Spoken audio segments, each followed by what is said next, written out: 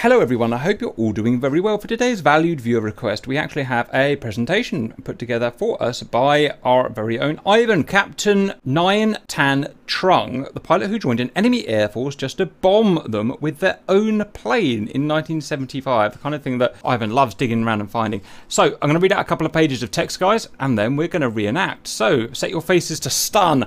Trung grew up by the river byways of the Mekong Delta, a fertile land home with many poor farmers, many of whom saw the Viet Cong, the guerrilla fighters who supported communist North Vietnam, as their only hope for a better life, and a united Vietnam. Like so many other children in Vietnam, he lost a parent to the war being fought around him, when, in 1963, his father, a Viet Cong guerrilla, died in the hands of South Vietnamese forces.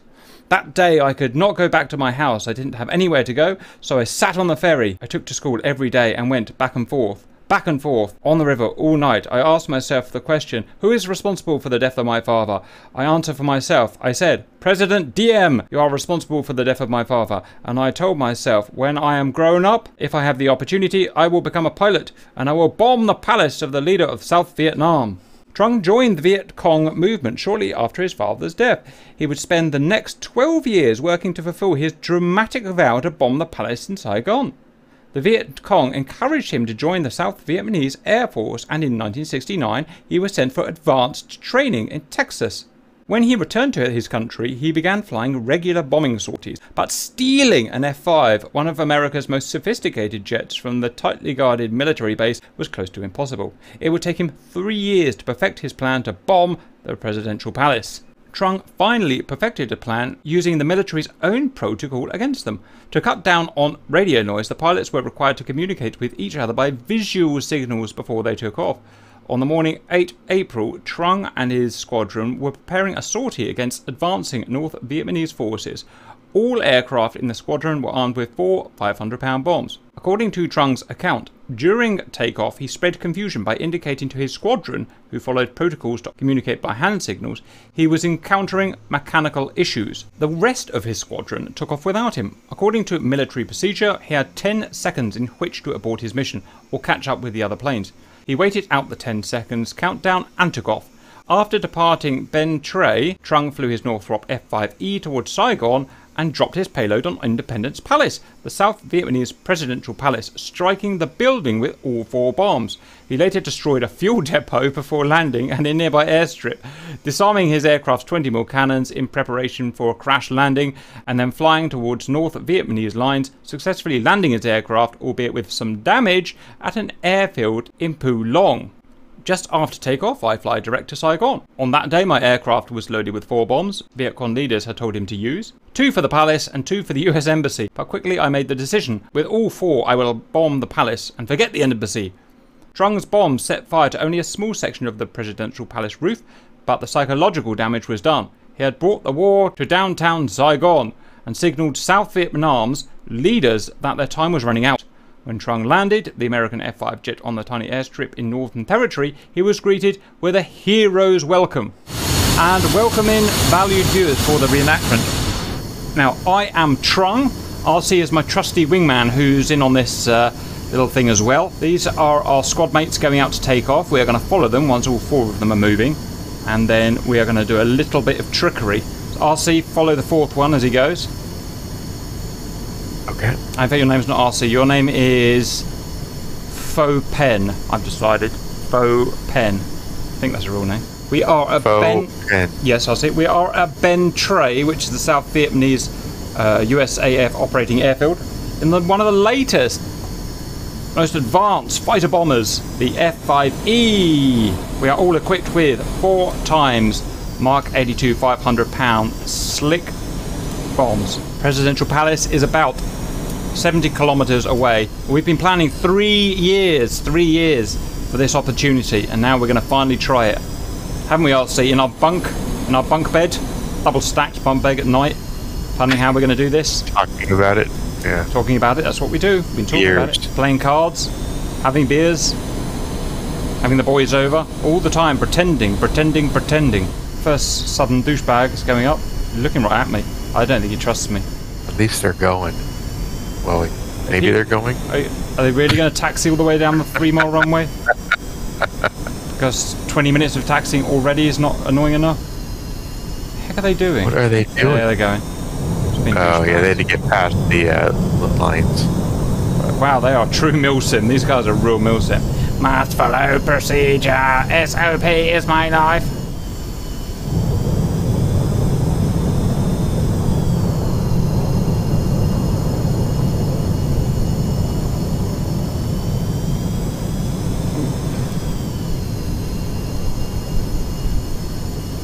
That was me. That would be takeoff information. Wrong way down the runway. I don't know about your screen, but my screen, one of his ailerons is the guy in front of me is straight up. Oh, same problem. He'll enjoy that on takeoff. Do you see it? Nope. He'll enjoy that on takeoff. Okay. It must just be like I see, like he's got a completely left stick. That's excellent news. If we just concentrate on the reenactment for a second, canopy open. Oh no! Oh no! Valued ground crew, we've got an engine problem. We can't take off. We can't take off. We now have a 10-second rule in the in this airbase that if we can't take off in 10 seconds, then we can't take off at all. So 10, 9, 8, 7, 6, 5, 4, 3, 2, 1. Go, go, go, go, go. Full burn. Yeah. As soon as we're up, we're going to head away on a westerly vector, Oh my goodness. Having a few control. Oh! I am not an experienced Tiger pilot. There we go. We got it. Right. What we did there is we gave us out a lead of 10 miles so the other fighters won't see us. We're now going radio silent, at least on the radios that our friends are using. Right, RC is taking us off to the west. We're going to find the presidential Saigon Palace. Yes, we are. To the west. Right, while we're doing this, I'm going to set up my wet weps. I'm going to drop all 4 on one pass, because I might get shot down otherwise. That's that on, that's bomb on.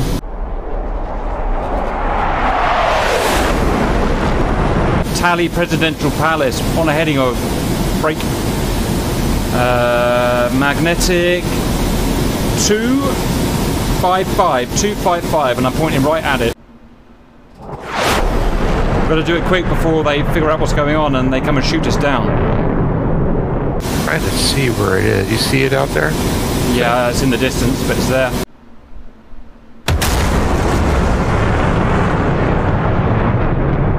Off power. Do not want to drop these things supersonic. Right, double check. I only get one shot at this. Bombs done. Master arm on. Nose and tail. Bombs station selected. That's it. Uh-oh, cloud cover. That is a big presidential palace, valued viewers. Yes, it is. Running in now from the break east. You killed my father, Luke. Or you are Luke. Or something. Oh. Bombs away. I was heading 255 and I was completely going the wrong way. Wow, I missed it by miles. Have I still got some bombs? Oh no, I dropped all my bombs upright. It's all up to you, RC. Turns out I missed it and I set fire instead to the car park. There might have been some Priuses in there. Okay, it's up to you to come and bomb this. I had some minor aiming problems. I am instead going to go and take out to be historically accurate, a fuel depot. Okay, here we go. I don't think I've ever been that inaccurate. Right, fuel depot coming right up, baby. Get some, you mother.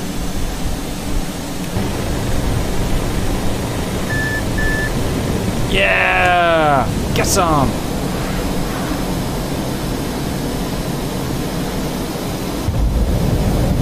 Hey, pickle. Yes, you got it! You hit it! Nice! Yep. Is that all your bombs out? Yep. Right, please head due north. We are going north, RC. We are going north. North. Yes, to the north. North Vietnam, here we come. Did it catch fire? He didn't, but I did set fire to the car park, so that's about as near as we ever get in any of our things anyway. Right, I'm going to go and get the exact coordinates. Stand by.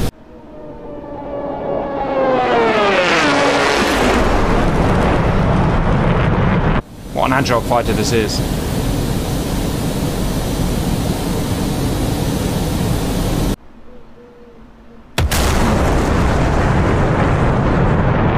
Let me land first and you come and try and land next to me, that'll be funny.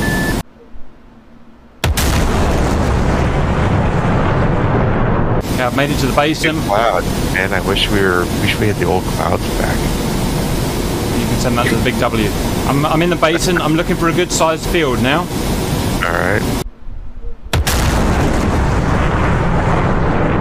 Right, looking for a lovely place. There's a lovely place. Next to that village.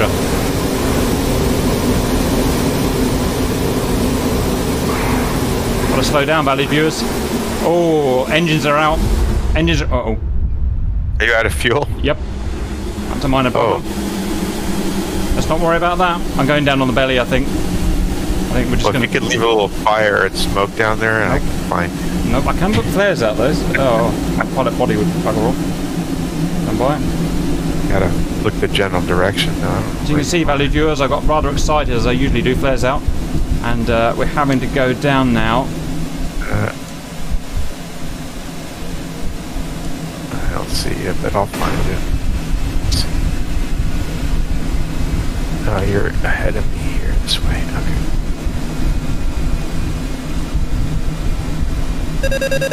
I'm about to hit some trees. And you really used your fuel, didn't you? Yeah, I always get a little bit. So I didn't use my F-pass page, I'll say. Yeah, baby! Perfectly salvageable aircraft! Over to the Vietnamese Air Force, North Vietnamese Air Force. Right, come and land next to me, that's an hors d'oeuvre. Here he comes, valued viewers. Here he comes.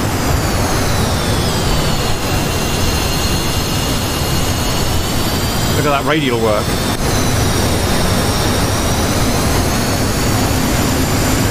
Parachute. No parachute? Did not come out? Oh, yeah, no, wrong. Embarrassing for you. But you didn't need it, as it turns out. You didn't need it. Right! Two beautiful, fully serviceable airframes with minor damage handed over to the North Vietnamese Army. How do you feel about that? Good. Bye-bye!